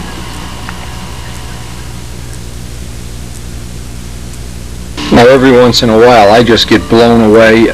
I can't even tell you. This is the kind of stuff that makes doing what I do and obviously what you do worthwhile. This is from a guy I've never met. His name is Fabrication Zamboli. Z-A-M-O-L-Y-I. Now I just want to read this letter. Well, let me get the phone first. I want to read this letter real quickly. This is unbelievable. Very impressive stuff. That was Mike Costello giving me the results of VSC. Well, right now we don't have time to do VSC, but we'll be writing it down and passing on as soon as he gives me the pictures if he has any. Anyway, here's some, again, this is pretty incredible stuff. And I'll read right from the guy's letter. In case you find my name strange for a Brazilian, this gentleman lives in Brazil. I was born in Hungary in 1942, came to Brazil with my parents in 1949. I'm a Brazilian citizen. My father was an aeronautical engineer back in the old country, and I inherited a taste for aviation. By the way, you've met a friend of mine, Roberto Machado. He's a clubmate. Now that's how he knows about me, I guess. And obviously they're watching a lot of, I have no sense going on and on. They're watching a lot of videos down in Brazil, and they know that I'm making an A26. So from our Brazilian friends, this guy sends like the most incredible collection of stuff. I got to back this up a little bit. Now I could see if he copied 1 or 2 pages of a magazine or something, but what he did to me is way above. In fact, it was almost $4 to mail this from Rio de Janeiro. But it has some things about the Invader. I love that, the long pointy nose. Some things about the Invader that we've added to our, gee, I should have told Mike I got all this extra data while we were on the phone. Some different paint jobs. And wait till you see what's at the end of this. And you never have too much information. Different nose art, and we're going to have to think about that. Different canopy configurations. And this is from a magazine called Air Enthusiast. I've never seen it or heard of it. It just goes on and on and on about things they did with the A26 and the life of the plane. I started reading this real quickly, and I thought maybe I could just skim it. It's way too good of an article to skim. This is the version that had full-bladed props and the jet engine. They've pretty much covered all of the variants in the back. This is what I really wanted to see when we're going to do the inking very soon. This is going to be a giant help as far as the inking goes. We'll know where a lot of the panel lines are. Always good to have that when you're going to do an ink job. Now imagine a guy from Brazil that I've never met. We've never even talked on the phone. We've never even emailed. And we wind up getting this kind of information. Now just look at what happened here in the course of the A26. I'm sure guys like Walt Brownell know about this, but they became transports, they became privately owned planes, different variants. And by the way, Walt, as an A26 owner, the Owners Club, if you're interested in any of this, actually if anybody's interested in this, as soon as we're done inking a plane, I'll be glad to pass this along to anybody. You know, obviously I'd like to have it back at some point in time, but some really, really interesting information. Now at the end of it, it shows some A-26s that were in the Brazilian Air Force. Now how cool is that? See, I never even knew that. I never knew for 1 minute, and I'll have to go over this. See, because I don't watch a lot of television, I have plenty of time to do this. Now, of course, I don't speak Spanish.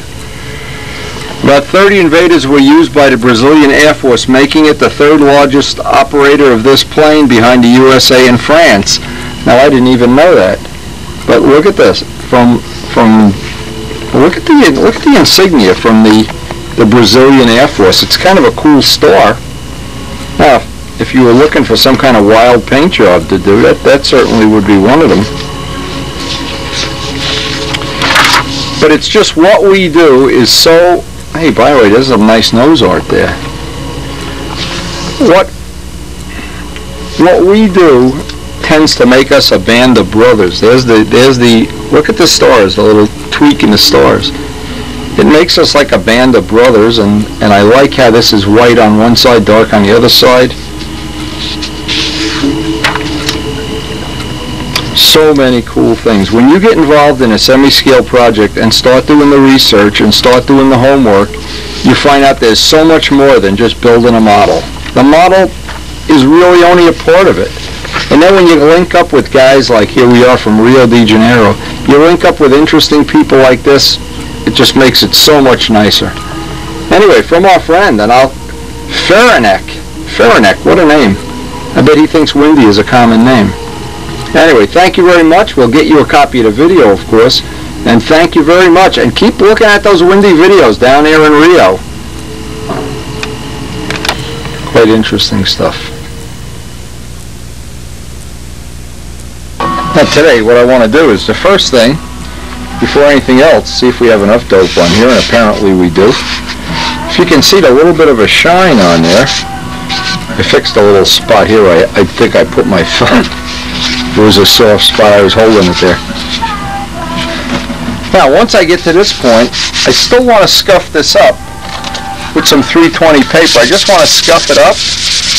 And this is ready for the first coat of silver filler. It's going to be silver with talc. And we'll spray one coat of that on this morning, first thing. And the advantage of doing it that way is then we'll put this up by the heating vent later today. It may be dry, and we can get working on the coats of silver.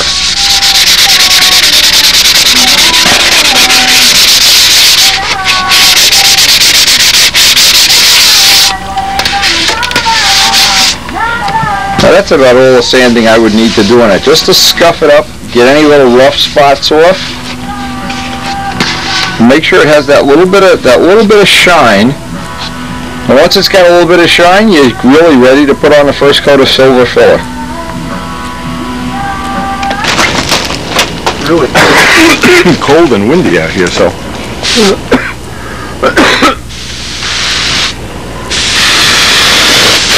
This is silver, and it has the usual amount of talc in it.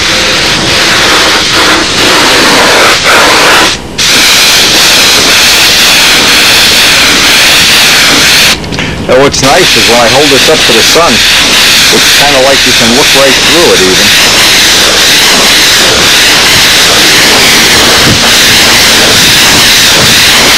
I'm going to put plenty on because we're going to sand this off. This is definitely going to be a filler coat, so may as well just put it right on. Fool around with it. And already I can see things that are going to need attention. There's some flaws down here. Flaws up at the top.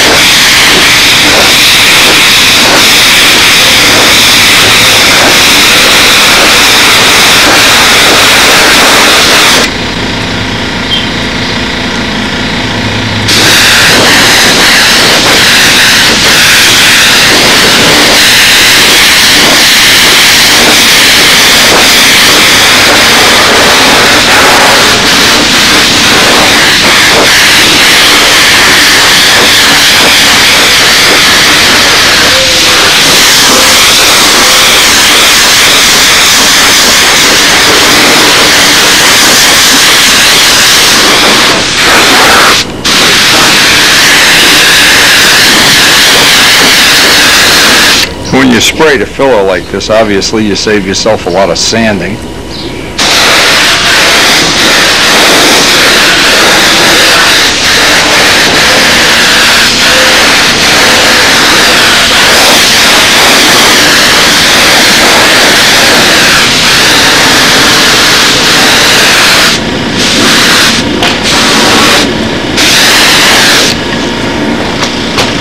That'll sit up by the heating vent.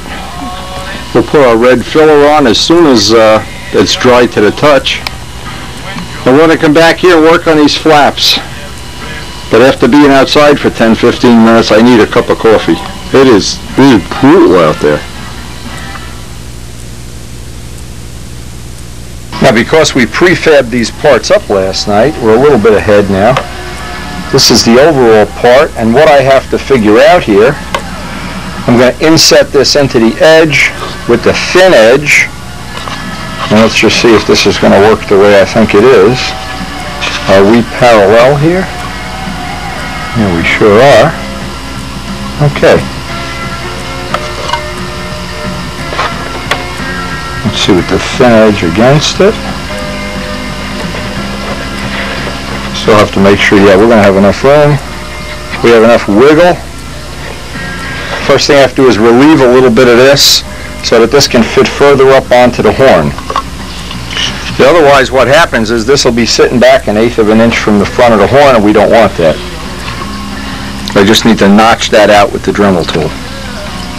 Okay, now you can see with that, that's going to allow that to go much further up onto the flap, which is what we want. Now we also have to take into account the fact that we're going to have an angle on the front of this. And I just want to make sure we don't get too cute. We can only go to within maybe 1/16 of the front. So the next step is going to be to cut out this little piece of the flap, mark this out, and then tack glue it in. Just tack glue it in. Now you're thinking, well, we don't have a lot of extra wiggle room here. We're going to have to cover this with something. But it'll be just easier. I've thought of trying to hollow this out. Well, I don't like that idea. The problem with hollowing it out is it's just going to get too flimsy. So I'm just going to cut this off, and when I'm done, just splice another piece of wood right on top of it. Now we got that little piece on there. Let's see if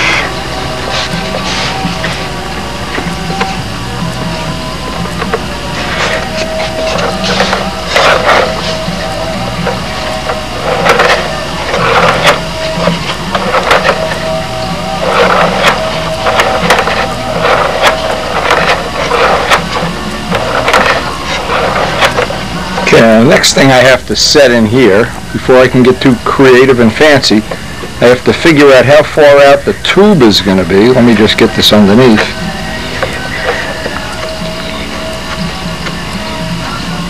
Let's make sure we don't have tension on the horn. And how far the tube is going to be.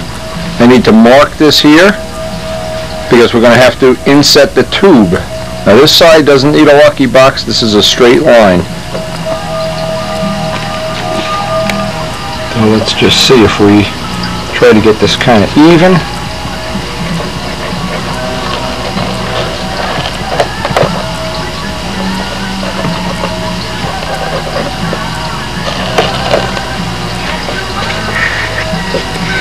Now what I'm going to do here is I'm going to grind out the wood in there so that the tube actually fits inside there.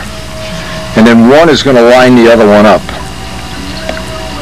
Now we just need to do a preliminary fit here. The tube is going to set right in here and probably split the wood. I really made it a little bit too tight. I ought to make this a little bit I need it to have a sloppy fit because this, I want to get this to this side here. When the hinge line is lined up, that this will fit this angle exactly right. So let me open this up just a little bit more so we have a little slop in there, and then we'll fill it with glue.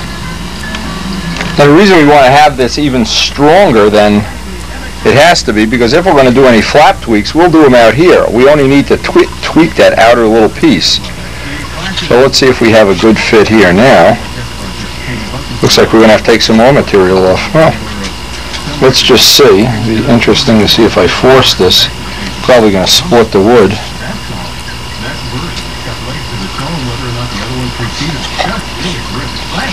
Anyway, let me see if I can get this on here.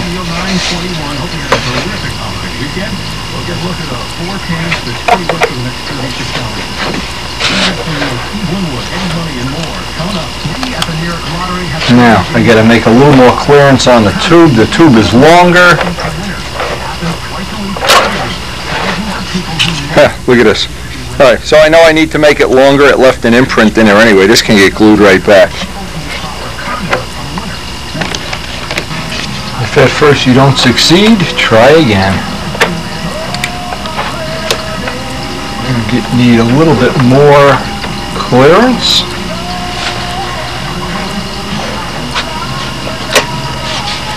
And we break it again.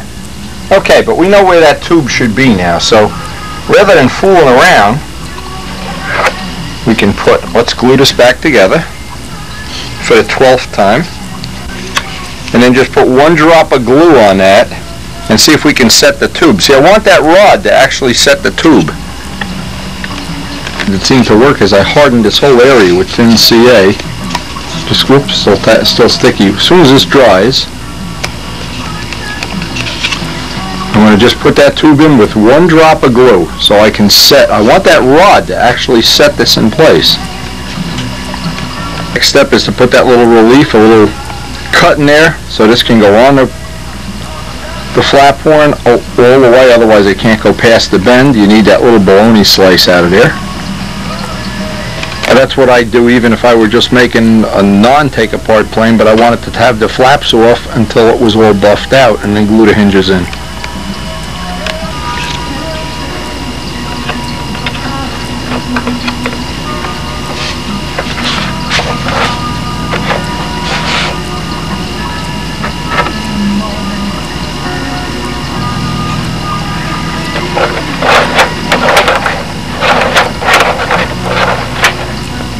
And now I'm going to pull this off nice and slow, hopefully hold that tube right in place, and put some thin CA on it. A couple of drops just to hold that in place.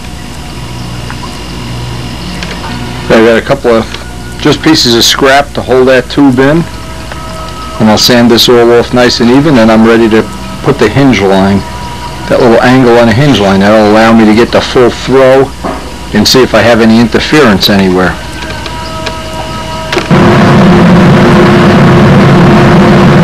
Taking a little piece of scrap, going over these boxes so I can sand this whole flap. I'm keeping them flat. I don't want to put any of the taper until all the flaps are made, because I may have to adjust something here a little bit on a trailing edge, for instance, if they didn't line up just right. And then when they're all done, I want to have them all in place and then finalize one with a ruler, one trailing edge and a nice even line, and then I'll put the taper in. Kind of way we always have in the past, put on our angled flap, lay a piece of tape, in this case it's 1/8 inch, lay a second piece of tape out,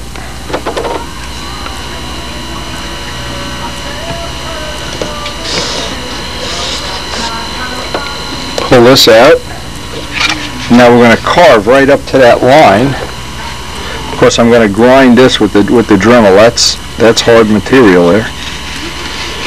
I can carve and sand from the center line.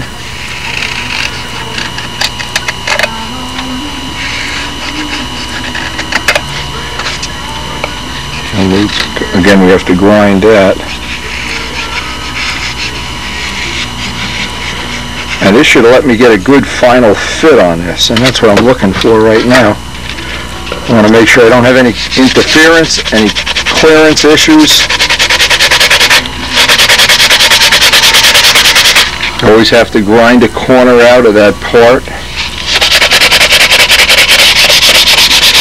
And if you basically sand from the tape and end at the center line. I love you too, Chicky. But I still don't know who you're talking to.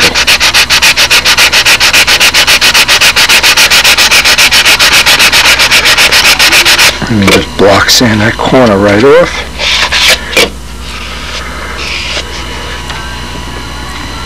That gives you half an edge. Now we'll flip it over, do the other side, and then we're ready to do our test fitting. Thing is to glue a little edge in here, and this is going to need a little bit of a taper. So I'm trying to get a nice even fit between the body and the flap. So I need some soft material to work with. Now with this fit in place, you can see the problem we have is we have a clearance here, but of course because the horn spreads when it goes down, that's not a problem. It's only in the up position. So we need to take about another, about a 16th off of that.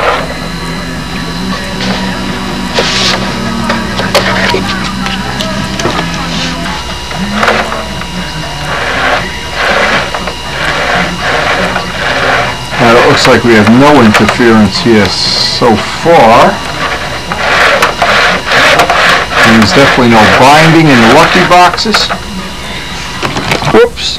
So now what I can do, I want to set 2 hinges in here. I want to set 2 hinges and cut the 2 hinge pockets. I have a tool to cut hinge pockets. Cut the 2 hinges in there just to make sure we have a final fit. Once I finish that side, then I want to do the other side. I want to hopefully be exactly equal when I'm done. And then I'm going to move out to making the outer flaps, and then of course the last thing is going to be the fillets, which is really going to be time consuming. And I doubt that we're going to be able to get a fillet in there. If anything, we're going to get the world's smallest fillet. But we do have what I really wanted more than anything else was that I have, let's look at this real close, real tight, and that hopefully will trap air in there, create some lift, some free lift anyway, because don't forget we lose all this wing area. Even though this is an 800-inch wing, it's really a 660-inch wing when you take out the nacelles and a 4-inch wide fuselage. So now, of course, we got our little hinge pocket tool for the IM hinges. I want to make sure I have enough clearance, maybe 1/8 of an inch.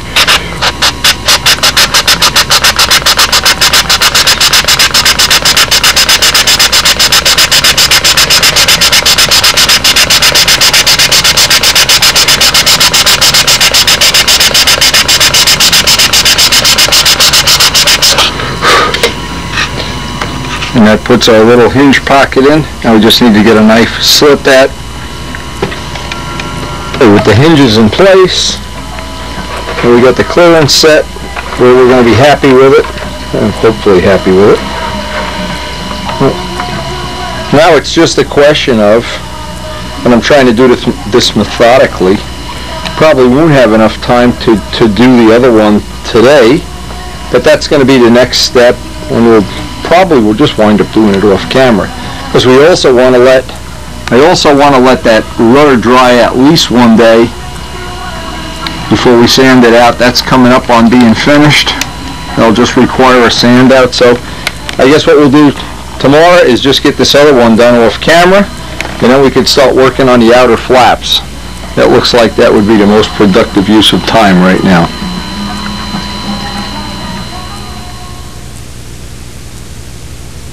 In today's session we got a complete replication. We got the clearances very equal on both sides and very, very close on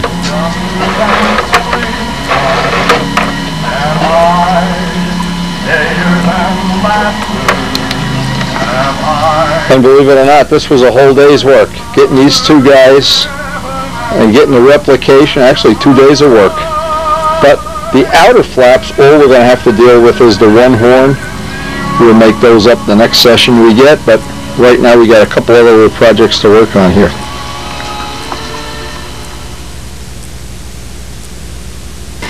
Now this morning, the first thing, as I always want to do, is get something drying. It looks like this is totally dried up. It's been sitting up by the heating vent. So what I'll do is work on all of the little areas, and when I put some of this material on here, it's always to tell me to just take a little sanding block and find the high or low spot, or just sand until everything disappears, and you know you've got that that done. Now, what's underneath here is the silver talc, so a little bit of that is going to stay on. You can see how nice that silver talc fills in. One of the nicer things, because it's sprayed on, don't have any brush marks to sand out, which if you brush filler, that can be a problem.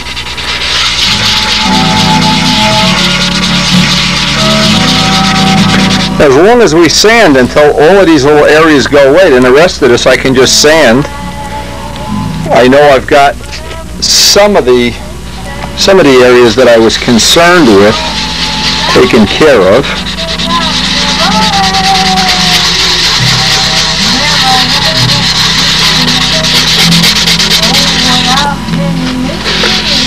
But that's what the silver does. The silver, see the little spots it's all filled in? You hardly see them, but when you're striving to have something as nice as it can be, sometimes you just have to pay the price with the extra sanding, the extra hours, the extra coats.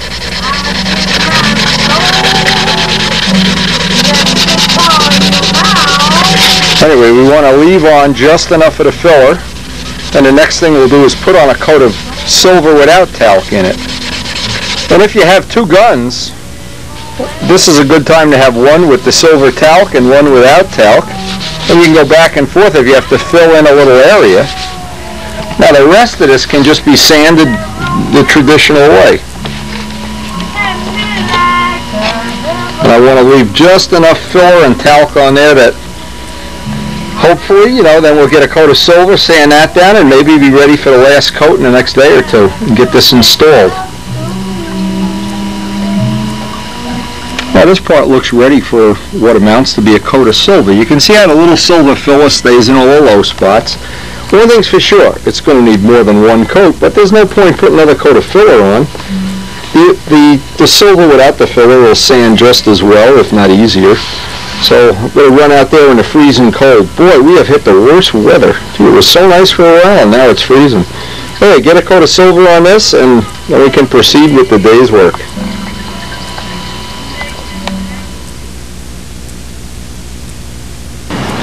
Oh man, I am definitely moving to sunny Southern California here.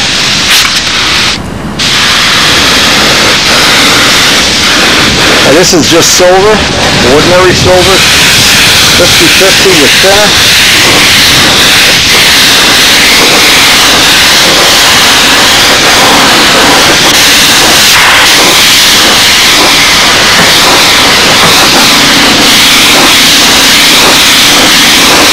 We can put plenty on since we know we're going to sand this off.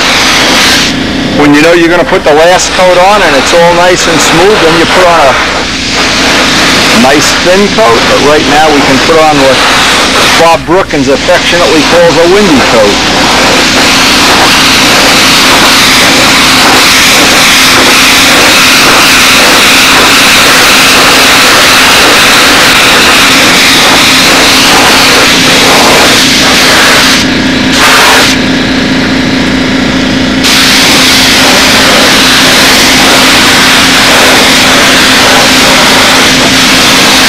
Get this curved area up in the front,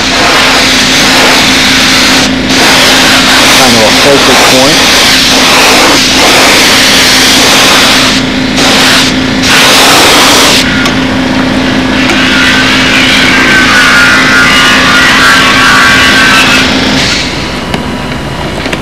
Okay, there we are. That's going to dry while we're doing the rest of the work on the wing. And I hope we can start working on the flaps while that's drying.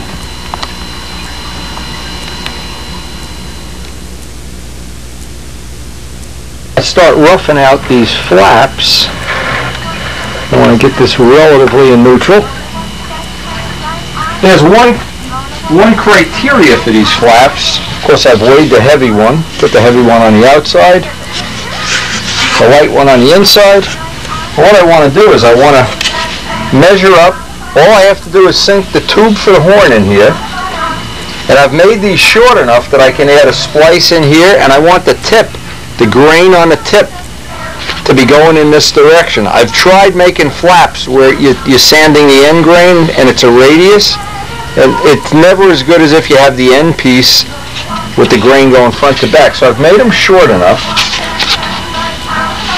Remember, the primary grain, the grain that comes from the factory, goes along the trailing edge.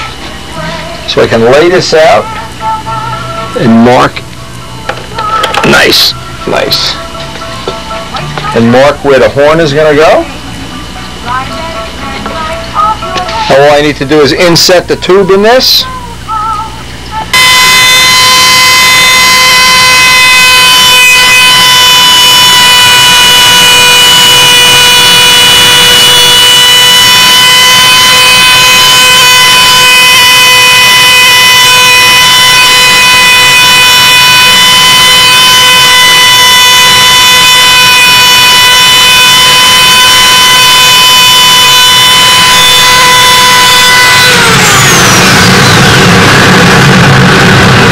I've got the little notch in there. I can cut a piece of tubing, cut the end to relieve it for the horn. I have the little fish, they call it the fish cut. Give me some clearance. Make sure there isn't any paint on this horn, which there seems, this has to be a pretty free and easy. There's a little burr on there. Now, if you have a burr, of course, the only choice you have, and make sure there isn't any paint on the wire. That's okay. There we go, right on. Now I know that's how far that's going to have to go into the flap. I still have to cut a little bit of material away here.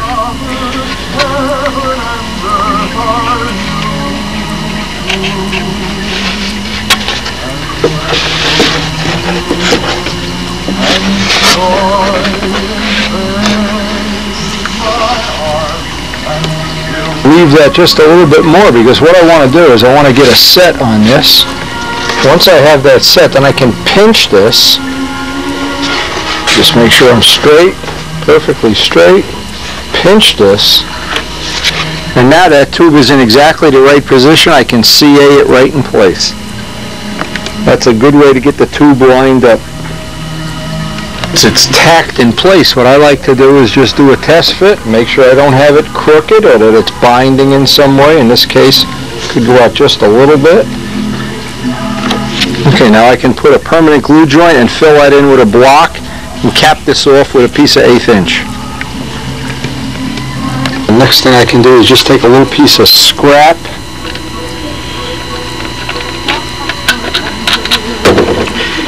This doesn't have to be too fancy, it's just acting like a filler. Press that in place. Okay, as soon as that kicks off, we'll sand that nice and smooth, and we've got our tube installed.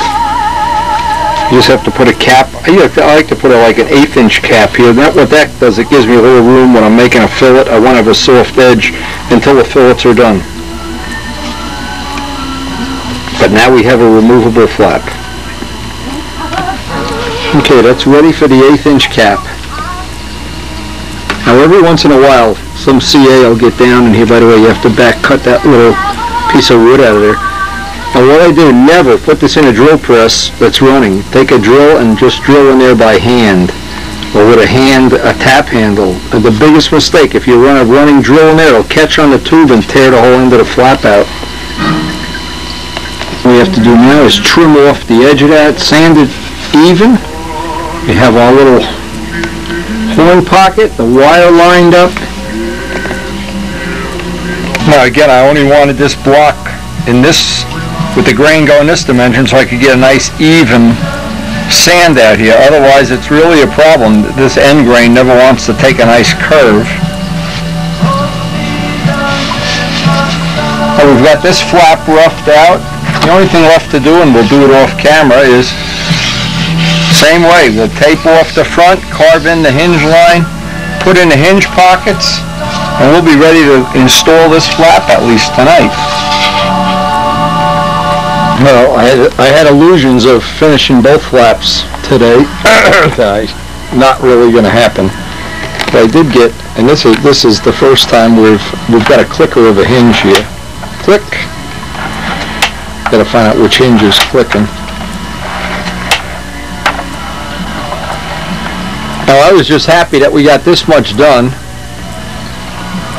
because once this flap is done, the woodwork on the plane will basically be done.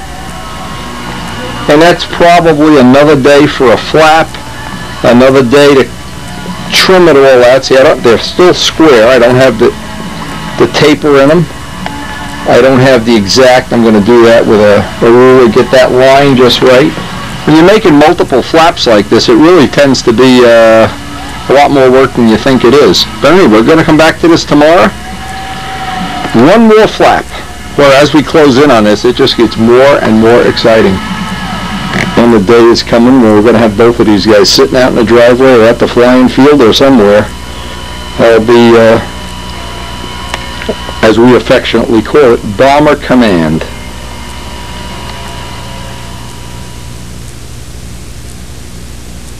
You sure don't want to have, is what happened on the last tape, that we're in the middle of a tape and all of a sudden, whoop, the tape runs out.